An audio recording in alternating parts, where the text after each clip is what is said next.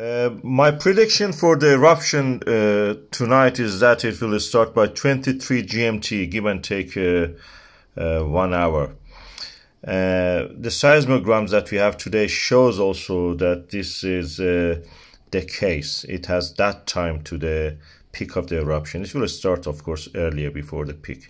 What I want to show you about this diagram is those colored lines.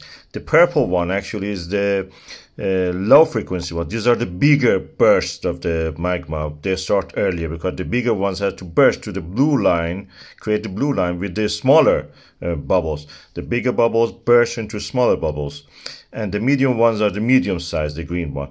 So practically big bubbles burst and create a tremor.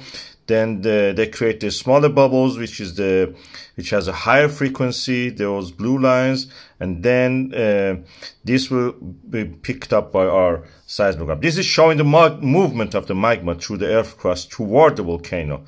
That is what we are seeing there. Of course, here I have to explain what I mean by bubbles is the volatiles. Magma has volatiles, other elements other than the rock, silica, and olivine and other things. This material are volatile, like water, CO2, SO2, and they create bubbles when they are heated. When the pressure is removed, they get heated like a pressure cooker, and they burst as they do, and they create these tremors that our seismograms pick up.